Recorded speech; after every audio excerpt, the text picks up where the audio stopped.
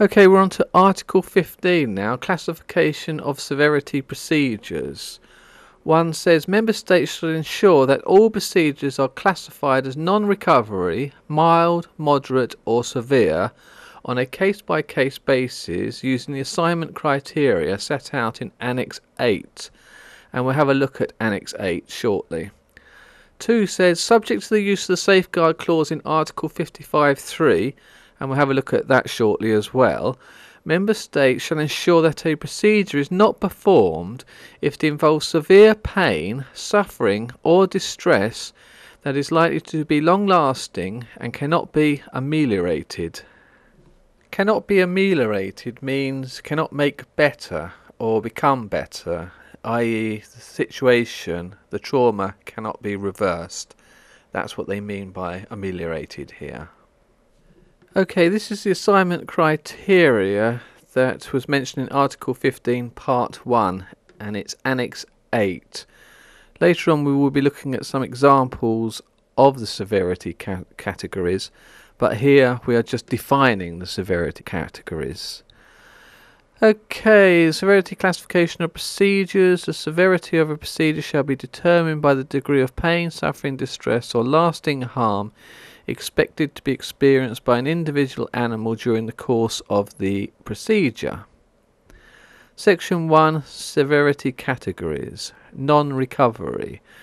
Non-recovery is defined as procedures which are performed entirely under general anaesthesia from which the animal should not recover consciousness, and these procedures shall be classified as non-recovery. The assignment criteria for mild procedures are as follows. They are procedures on animals as a result of which the animals are likely to experience short-term mild pain, suffering or distress, as well as procedures with no significant impairment of the well-being or general condition of the animals, and these shall be classified as mild. The assignment criteria for moderate experiments on animals are procedures on animals as a result of which the animals are likely to experience short-term moderate pain, suffering or distress, or long-lasting mild pain, suffering or distress, as well as procedures that are likely to cause moderate impairment of the well-being or general condition of the animals. And as I said, these shall be classified as moderate. And lastly, the assignment criteria for severe experiments on animals.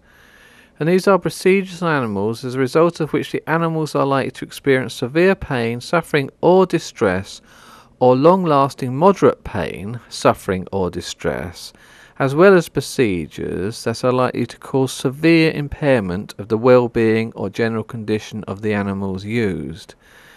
And these will be classified as severe. Okay, we're looking at Article 15 again, and this is the whole article, just these 2 paragraphs. And we're going to look at 2 now. Subject to the use of safeguard clause in Article 55(3), it says member states should ensure that the procedure is not performed if it involves severe pain, suffering or distress that is likely to be long-lasting and cannot be ameliorated. So let's have a look now at Article 55, safeguard clause 3. We are now looking at Article 55, Safeguard Clause 3, and it reads, where, for exceptional and scientifically justified reasons, a member state deems it necessary to allow the use of a procedure involving severe pain, suffering or distress that is likely to be long-lasting and cannot be ameliorated, as referred to in Article 15(2), it may adopt a provisional measure to allow such a procedure that should be. It goes on, member states may decide not to allow the use of non-human primates in such procedures.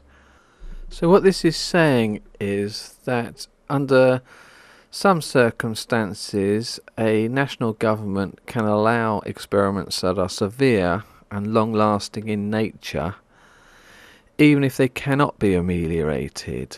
So basically something like a long-term burn experiment or something like that. Obviously you cannot ameliorate that, you can't make that better. So what the EU is saying is that under certain circumstances, nation states can give permission for these experiments to take place. So any protection, little bit of protection that animals had under Article 15 Part 2 can be taken away. It does say member states may decide not to allow the use of non-human primates in such procedures. So the UK government could have higher standards in Europe if it was to say that no primates would be allowed to participate in experiments that were long-lasting, caused severe pain, suffering and distress and couldn't be ameliorated. It could just make that clause, it could make that change. The EU is allowing that, i.e. for a nation state like the UK to have slightly higher standards. However, in general, for scientific reasons, a country can experiment on an animal, even a non-human primate, which is severe, causes suffering and distress. Severe suffering and distress is long-lasting and cannot be ameliorated. To be fair to the European Union, we do have to look at Part 4 of Article 55. This is the safeguard clause. So it says, a member state which has adopted a provisional measure in accordance with paragraph 1, 2 or 3, they say it shall immediately inform the Commission and the other member states thereof, giving reasons for its decision and submitting evidence of the situation as described in paragraphs 1, 2 and 3, on which provisional measure is based. So at least if a vivisector is doing one of these experiments in the EU, it will have to notify the Commission and other member states. So hopefully at least it will become public, and hopefully we will be able to protest against it. We have to continue a bit with Part 4 because this is a continuation of Article 55 Safeguard Clause Part 4. So we just read the first bit. So the second bit reads, the Commission shall put the matter before the committee referred to in Article 56.1, we'll have a look at that later, within 30 days of receipt of the information from the member state, and shall, in accordance with the regulatory procedure referred to in Article 56.3, either A. authorise the provisional measure for a time period defined in the decision, or B. require the member state to revoke the provisional measure. Looking at this safeguard clause, I suppose I think the experiment doesn't actually start. You propose the experiment as a member state that you want to do one of these experiments which is going to cause severe pain, distress and suffering, long-term pain, and it's not going to be able to ameliorate it. So like take a burn experiment, for instance, a third-degree burn experiment where they might want to look at the internal organs and how burns affect the internal organs of the body. I mean, that's probably going to be what they're talking about here, a really severe experiment. But it doesn't look like the experiment starts and then they ask the Commission. It looks like they have to ask the Commission if they're thinking about undertaking such an experiment, and hopefully then the committee that's set up by the Commission will revoke the proposal. Anyway, we're finished looking at Article 15 by looking at Annex VIII, Section 3. And this is about examples of the severity categories. It reads, examples of different types of procedure assigned to each of the severity categories on the basis of factors related to the type of the procedure. So we're going to look at mild, moderate and severe. Now, examples of mild pain, suffering or distress are A. administration of anaesthesia except for the sole purpose of killing, B. pharmacokinetic study where a single dose is administered and a limited number of blood samples are taken, totaling less than 10% of the circulating volume, and the substance is not expected to cause any detectable adverse effect. C. Non-invasive imaging of animals, e.g. MIR, with appropriate sedation or anaesthesia. D. Superficial procedures, e.g. ear and tail biopsies, non-surgical subcutaneous implantation of mini-pumps and transponders. E. Application of external telemetry devices that cause only minor impairment to the animals or minor interference with normal activity and behaviour. A telemetry device is like a transmitter. F. Administration of substances by subcutaneous, intramuscular, intraperitoneal routes.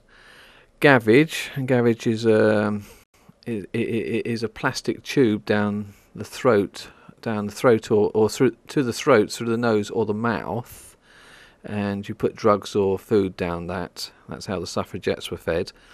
And intravenously via superficial blood vessels, where the substance has no more than mild impact on the animal and the volumes are within appropriate limits for the size and the species of the animal.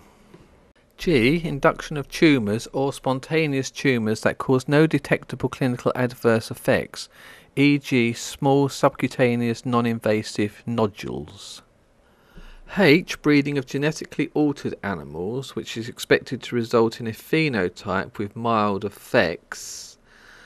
I. Feeding of modified diets that do not meet all of the animal's nutritional needs and are expected to cause mild clinical abnormality within the timescale of the study. J. Short term, that's less than 24-hour restraint in metabolic cages. That could be in the moderate category, because I've heard that it's a nightmare for the animals to be restrained in these cages. Anyway, K says studies involving short-term deprivation of social partners, short-term solitary caging of adult rats or mice of sociable strains. L. Models which expose animals to noxious stimuli which are briefly associated with mild pain, suffering or distress, and which the animals can successfully avoid. M. A combination or accumulation of the following examples may result in a classification as mild. 1. Assessing body composition by non-invasive measures and with minimal restraint. 2. Monitoring ECG with non-invasive techniques with minimal or no restraint or habituated animals. That means they've become used to the technique. 3. Application of external telemetry devices that are expected to cause no impairment to socially adapted animals and do not interfere with normal activity and behaviour. 4. Breeding genetically altered animals which are expected to have no clinically detectable adverse phenotype. 5. Adding inert markers in the diet to follow passage of digests.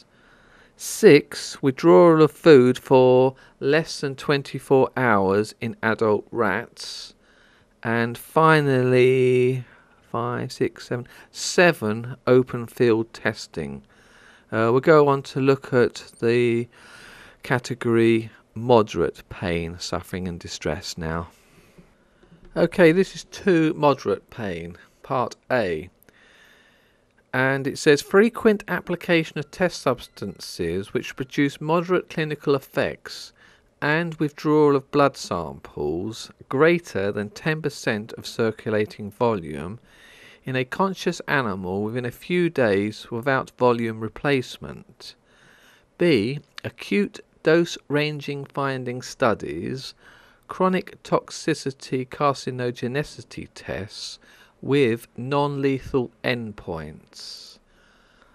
And C. Surgery under general anaesthesia and appropriate analgesia associated with post-surgical pain, suffering or impairment of general condition.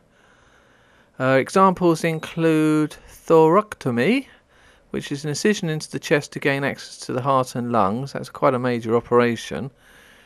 Craniotomy, I hope I'm pronouncing these correctly, is the removal of bone to gain access to the brain. Laparotomy, and that's a large incision through the abdominal wall.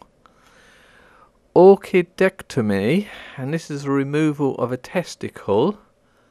Lymphadenectomy, and this is removing the lymph nodes, usually around the armpits. It would be in humans anyway. Thyroidectomy, which is the removal of the thyroid gland. orthopedic surgery with effective stabilisation and wound management, organ transplantation with effective management of rejection, surgical implantation of catheters or biomedical devices, e.g. telemetry transmitters, mini pumps, etc. So the gist of this is they recognise that the pain after surgery, like everyone that's had an operation knows, is quite painful. The animals will experience moderate pain, but really I don't think they should experience moderate pain at all. I mean, just like humans shouldn't have to, even though we do, because they can be given analgesics to relieve any pain. Anyway, I'm going to get on to D now. So D reads, models of induction of tumours or spontaneous tumours are expected to cause moderate pain or distress or moderate interference with normal behaviour. E, irradiation or chemotherapy with a sublethal dose or with an otherwise lethal dose but with reconstitution of the immune system. Adverse effects would be expected to be mild or moderate and would be short-lived, and that's less than 5 days. F reads, breeding of genetically altered animals which are expected to result in a phenotype with moderate effects. G, creation of genetically altered animals through surgical procedures. And H, use of metabolic cages involving moderate restriction of movement over a prolonged period, up to 5 days. I, and these are the last three under the moderate category, I read studies with modified diets that do not meet all of the animal's nutritional needs and are expected to cause moderate clinical abnormality within the timescale of the study. J, withdrawal of food for 48 hours in adult rats. And lastly, K, evoking escape and avoidance reactions where the animal is unable to escape or avoid the stimulus and are expected to result in moderate distress. Okay, I think they're trying to create mental health models there of anxiety, chronic anxiety for instance, by frightening the animals. I can't stand those experiments. Anyway, let's go on now to look at severe category, the severe category. Okay, this is Annex VIII, Section 3, Part 3, and it's about the assignment criteria in the severe category. A reads, toxicity testing where death is the endpoint or fatalities are expected and severe pathophysiological states are induced. For example, single-dose acute toxicity testing. Now this is the LD50 test, and this is where you give a substance, say, to 20 animals, and the substance has to be at such a value that 10 of the animals will die, and that is why it's called lethal dose 50 test. So if you can imagine giving a drug or a chemical to 20 animals, and it has to be high enough to kill 50% of them. So you will watch as 10 of them die. B reads, testing of device where failure may cause severe pain, distress or death of the animal, e.g. cardiac assist device. So I can imagine the animal dies of a heart failure. C reads, vaccine potency testing categorized by persistent impairment of the animal's condition, progressive disease leading to death, associated with long-lasting moderate pain, distress or suffering. D, irradiation or chemotherapy with a lethal dose without reconstitution of the immune system, or reconstitution with production of graft versus host disease. So here you're giving a lethal dose of radiation or chemotherapy that completely destroys the animal's immune system. The second part of the sentence, I have to hold up my hands and say I don't understand it. Okay, let's go to E.